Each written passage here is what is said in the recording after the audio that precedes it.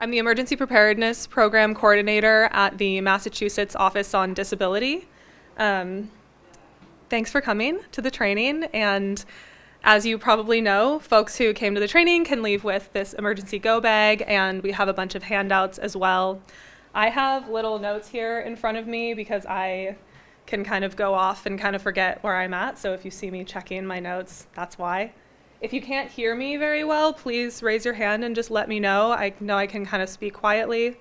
I have a presentation. I've never actually presented with it before, so you'll have to bear with me while we kind of stumble through it together. And yeah, does anybody have any questions before we kind of jump into it? Does anybody all... say thank you for doing that. Oh yeah, of course. Yeah, I'm very passionate about emergency preparedness, maybe to kind of a strange degree, which is maybe why I got this job. But yeah, I'm always really excited to talk about it. So feel free to raise your hands at any point if you have any questions, or if you need to get up and get a drink or go to the bathroom. There's no problem. Everything that I talk about is going to be also included in these handouts that you have in front of you. So you also don't have to remember everything that I say as you leave the room or as the training goes on, because everything important is in here. So this first handout that you have is just our, all the information you could possibly need for an emergency, and this is pretty much what I'm going to be talking about today. We also have a emergency communication plan, and this is an optional thing that you can do if you want to have your kind of communication plan written down after we finish this training. If you want to go home and try it, there's a few different handouts included in this other packet as well that are pretty similar to this. So this is an option for you. And then at the end, I have an evaluation that I would love for you all to fill out, or even some of you to fill out. It's really helpful for me, and I really value truly honest feedback on this training. It's something that we've been doing since around 2007, and we're always trying to make it better, so that's something as well.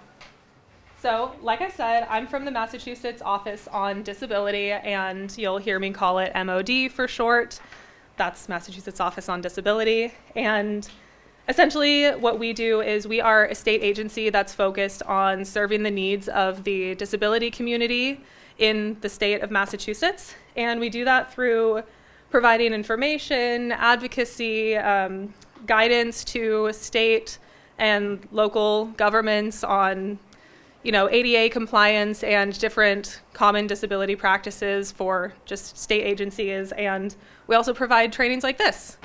So that's pretty fun. This program specifically, the Emergency Preparedness Program, is funded by state and federal grants. It's been going on since 2007, like I said, and I basically go around the entire Commonwealth and I do trainings exactly like this. And it's very fun for me. My goal is that everybody who comes to a training like this leaves feeling even a tiny bit more prepared for an emergency than they did when they came in. Does anybody already feel like they have a really solid emergency plan? Yeah, okay, great. That's wonderful. I think there's always something extra to learn, so hopefully you do. And if not, I think it's very valuable to hear the same information over and over again, because the more that we hear it and the more that we solidify it within ourselves, the easier it is during a highly stressful situation to, have an idea of what we want to do and what needs to be done. After Hurricane Katrina in 2005, probably all of you remember that horrible, horrible disaster. There were a lot of really staggering statistics that came out of the hurricane, and one of those statistics was that 50% of the people who died in Hurricane Katrina were seniors and disabled people, which is kind of unbelievably shocking when we think about how many people died during the disaster. And in response to that, all levels of our local, state, and federal governments kind of jumped into action to try and make sure that something like this never happens again. And in Massachusetts, there was a huge community of disability advocates and Massachusetts state workers and people involved trying to make sure that this never happened in our state. And this program is one of the things that came out of that. So something to think about when we're thinking about emergency preparedness, and hopefully something that can kind of put people's minds to ease, is that every municipality in Massachusetts has an emergency plan, and they also have an emergency management director. So larger cities like Boston, they will have usually an entire task force of people and an entire emergency management department that can, manage this plan and make sure that we're following it as well as possible. But smaller municipalities don't necessarily have the resources to have an entire department, so often that person is the police chief or the fire chief, and they're designated as the emergency manager. And these people are all public officials, and they are all accessible to you. And if you ever have questions about specifically what might happen in Westford during a particular type of emergency, those are the people that you can go to and ask, and they should be available to you. They have to be available to you. So, yes. So every emergency manager, their job is really to oversee this local emergency plan. And you're probably thinking, why haven't I ever seen this emergency plan? It is by design. So the emergency plans are pretty much ever changing and being improved upon and looked at. And the reason that you have never seen this is because first responders want you to be able to respond to an emergency in real time. And what real time means is that they don't want you to have read an emergency plan 10 years ago and then tomorrow we have a disaster and you're wondering, I read in the emergency plan that there's a shelter open down the street. Like, why isn't this shelter open? I'm here in the middle of this emergency. And they want you to be able to get the information that's up to date and, again, responding in real time. So there are a few ways that you can get information during an emergency. And one of those ways is by calling 211. And 211 is a service that is put on by MEMA, which is the Massachusetts Emergency Management Agency, which sounds similar to FEMA, which is the federal version. Massachusetts Emergency Management Agency is obviously our state agency. And it's typically an informational service, so you can call 211 and just kind of get general information about what's going on in the state. But during a large-scale emergency, it turns into a real-time reporting structure. So 211 is one of the main ways that we recommend getting information if you need it during an emergency, especially since during emergencies, oftentimes 911 is the first phone number that you would think to call. And if you're not in a life-threatening situation, it's just always best to try not to jam up the 911 lines for people who might be in a more imminent position. So you can call 211 and ask where the emergency shelters are, or if you need to evacuate, if you're able to stay at home, what's even going on with the emergency. I heard down the street that my neighbor said something might be happening and I'm not sure what it is. So that's pretty much the number one resource that we would suggest calling. And then in addition to that, there are ways that the state can call us and let us know that an emergency is happening. For those of you who have a smartphone, you might have seen Amber Alerts pop up on your phone before. They're really, really loud, and there's no way to get rid of them until they're over. You also might have seen it on your television before or popping up on social media, and this is something that the state can issue. It's called a communication blast, and it's essentially a reverse 911 call. So they'll use these calling structures and they'll be able to call us. Other ways you can get information are through social media. So you can follow your fire department on Twitter or Instagram sometimes. You can look on their website. You can look on the Westford City website and try and find information that way. Obviously, a lot of this is dependent on what type of emergency you're in. If you lost power, you probably can't look at social media. Having a hand crank radio that does not rely on power is also really helpful, and we have one in the bag, so that's great. Yeah. Any questions so far? Doing good? Okay, great. Okay, so some tips and tricks for calling 911. So obviously, we know that we can call 911 if we're in an emergency. Yes, yeah, you can text 911. Yeah, like the emergency, there's the emergency section on your phone. That's not what I was thinking, but that's definitely something that you can use. The other procedure that you can do is called a silent call procedure. So this is something that all first responders are trained to recognize and know how to respond to. And essentially what happens is you're in an emergency and you call 911, and when they say, 911, what's your emergency? You don't respond and you stay silent. And the operators are trained to recognize this as the silent call procedure, not as a prank call or a misdial or anything. And what they'll do from that point is they'll start asking you more binary questions, more like yes and no questions. So they'll say, are you in a safe space right now? Press 1 for yes or 2 for no. Yeah, so it's great. And it's something that's, I think, becoming increasingly necessary.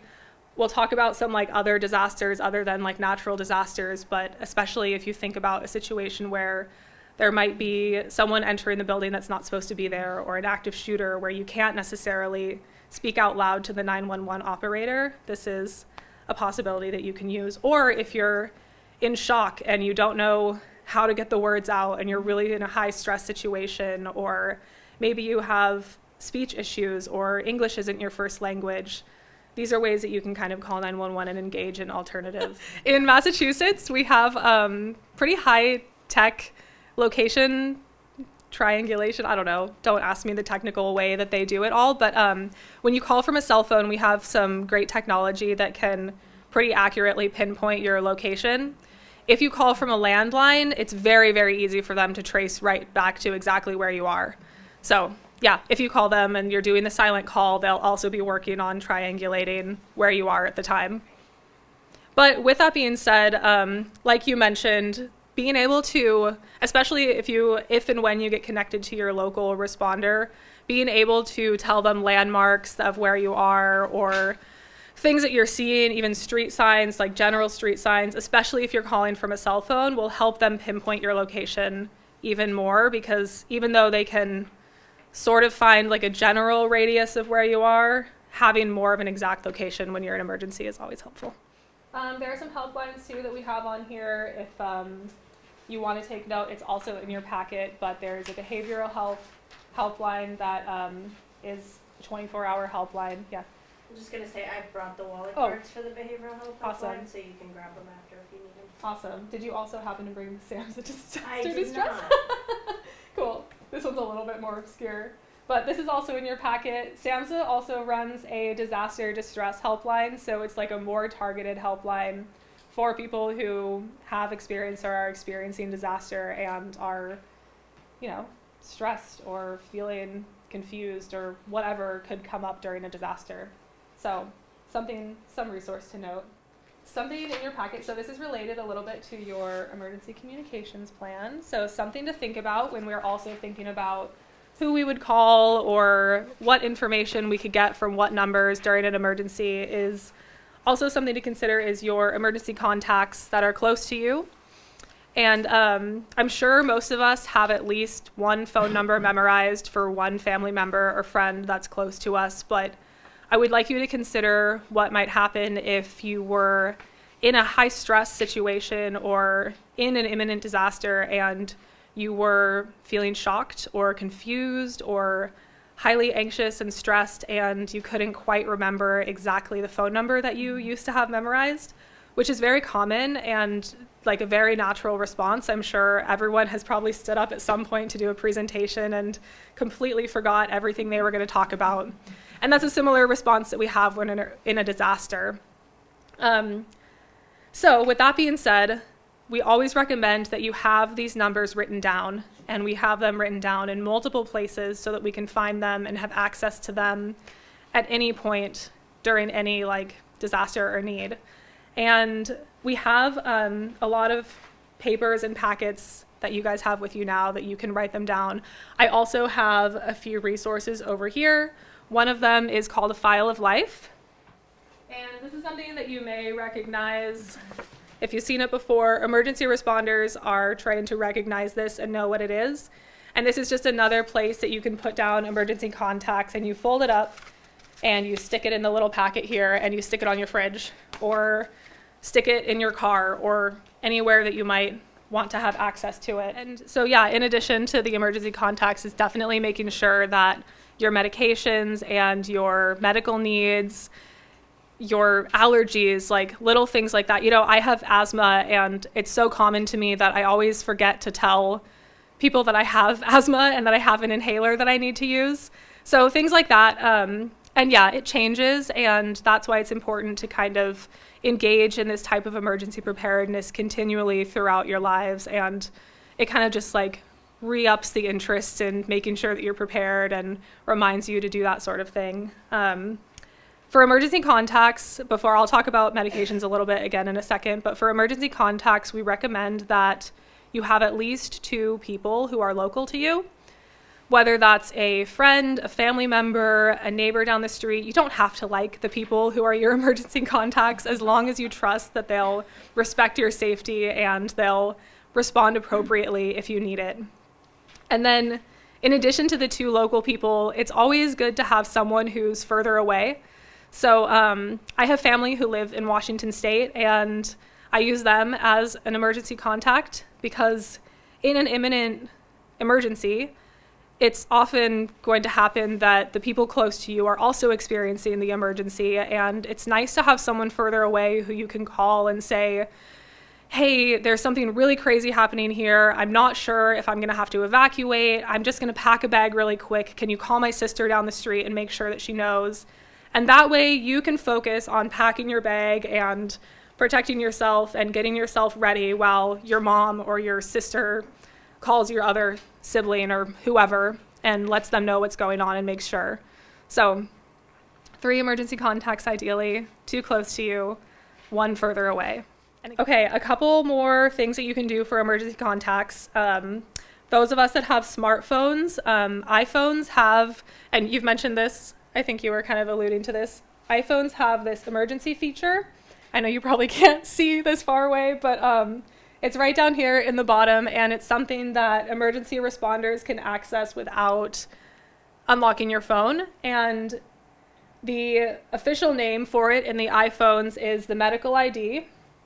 And you can tap on the medical ID, and I remembered to put asthma in here. I have my medical conditions, some like general information about myself, and then I have all of my emergency contacts, which are many right now. And you could also do that on Androids. I think the Androids use a specific app, and it's called the Safety app, or I think the other one is like Personal Safety, and they all work the same. And that's something that can be really useful too. Like, say you were in a car crash and you're the only one really experiencing this emergency, the first responders can then, you know, open up your medical ID really quickly and find someone to call. Or the person who's helping you, who saw the crash happen, can come over and say, can I call your mom, or can I call your sister and see if she can come help? Yeah, and we have, let's see, what else?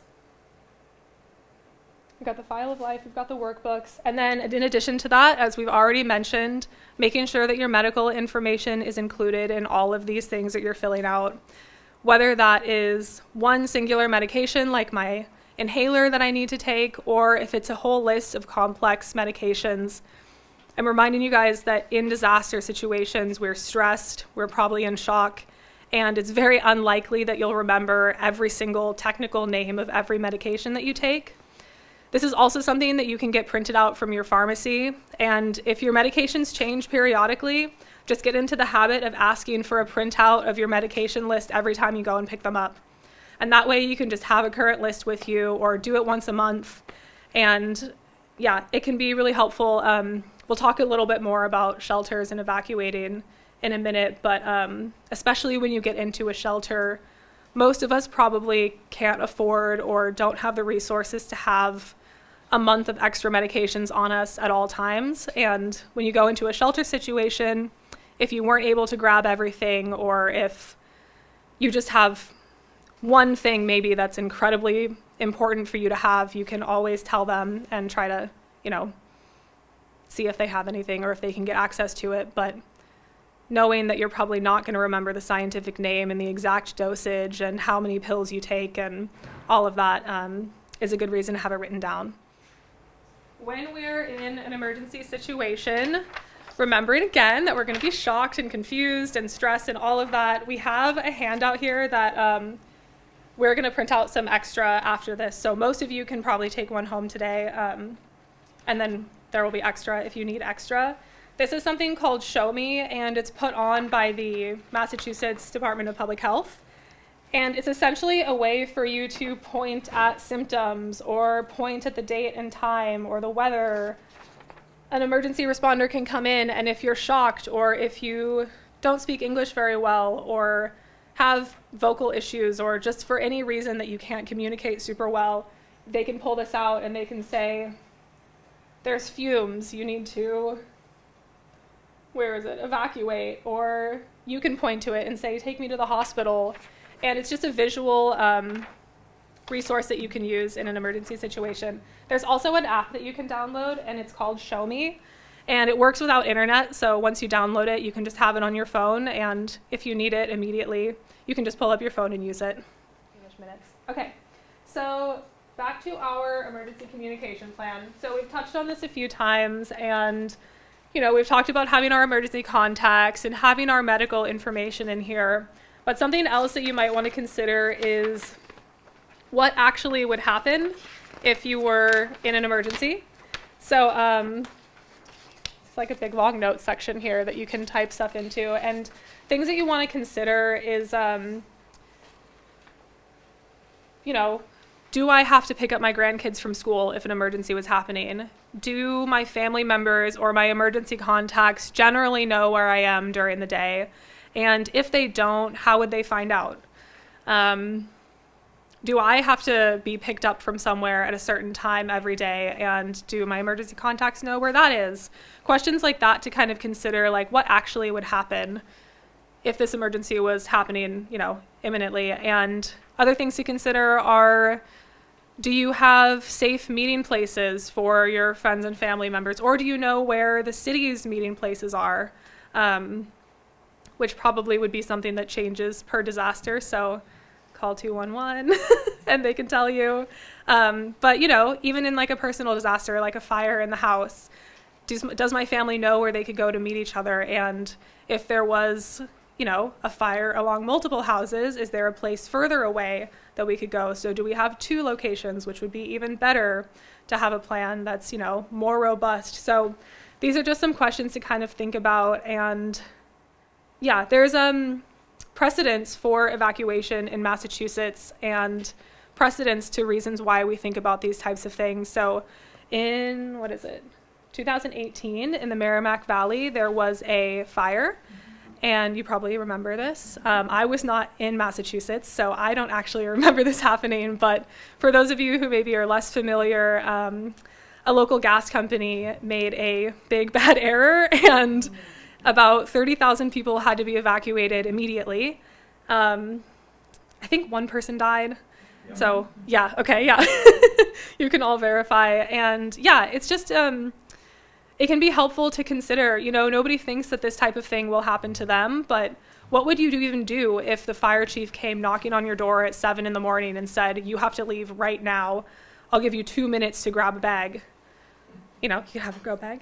You could have extra stuff in it, but just kind of consider what you would actually do if that happened. During a disaster, there's most likely 2 things that will happen. One of them is that you'll shelter in place, you'll stay home. The other one is that you'll evacuate. So we're all familiar with sheltering in place. That's what happened when COVID hit. We were told to stay in our homes. In New York, there were specific times that people could leave and specific numbers of times that people could leave. Does anybody have questions about sheltering in place, or do you want me to go into any more detail? Yeah, I mean, that's just like that would be a really crappy situation. Yeah. I think that, if you don't have Wi-Fi, if you don't have power, if you don't have access to your phone, you just wait. And you wait until you have access to that. If you have a radio and you can find a signal, that could be your kind of like third alternative option, is to listen to a local radio station and try and hear like what news they're giving. But, if you're told to shelter in place and you are completely without any sort of communication, you just stay there and you wait until communication is available, right? Another thing that might be helpful is having like your own system of communication between neighbors and people who are sort of close to you, or adjacent to your emergency manager, especially in a smaller community. having people who maybe like the neighbor down the street knows the emergency manager's wife and is close enough to her where she could relay some information to her and then she could pass it down, you know, like the phone chain sort of thing. Really connecting with your community and connecting with your neighbors and the people who are physically close to you can be something that can also be a useful resource. Again, I'll say again, you don't have to like them, but it is helpful to have like, you know, community connection, and that could be something also that you could lean on if the Wi-Fi was out, the power was out, the radios weren't telling you anything, and yeah. Thank you. Yeah, thanks for asking. Great, thanks. Okay, I'm going to talk about just a couple more things. It'll be very quick, and then we can grab our bags, and I'll be done. Good? Okay, so there's 3 resources in your packet. They're probably towards the end of the packet. The first one is called Mass Options, and Mass Options is a service connector for people who are seeking aging and disability services. So just any services, they're a great connector. There is Requipment, which is a durable medical equipment reuse program. And then there is also Massachusetts Equipment Distribution Program, which provides things like adaptive telephone technology, and they're also now providing iPhones. And I'm pretty sure that their disability requirements are not super strict, so you can always reach out to them. And they'll set up your iPhone and stuff with all of the adaptive technology that you might need. So 3 options, they are in your packet if you want to look at them later. And then I just want to briefly touch on 2 other things that are really common threats that we experience that are sort of disaster related. And the first one is phishing, which we all probably have experienced at some point or another, whether it is a phone call from your bank or an email from USPS or a text message from some Amazon delivery driver about your delivery not being delivered properly. So I just want to note that with phishing, something to remember is whenever you are starting to feel panicked, or whenever the message is talking about something that has to happen right away, you have to click on this link in the next 10 minutes or you're not going to get your delivery. Or I get one all the time that's like, there was a $23,000 transfer out of your bank account, and I know that that's not true, but you know, anytime there's like a urgency to it, and especially anytime that you read something and you start to feel panicked, that's a good time to stop and not click on the link, not respond, hang up the phone, because really, if there was a $23,000 transfer out of your bank account, you can find that information on your own. You don't have to engage immediately to the phone call that's happening, and you can take a minute to calm down and really think through. And something that maybe you know already, but maybe not, is that these phishing, I don't know, agencies, groups, people, they use a lot of like pretty modern psychology in order to put you in a headspace of panic so that you'll be more likely to click on a link or more likely to give them your phone number or something. And it can be really tricky. And I've almost been scammed once.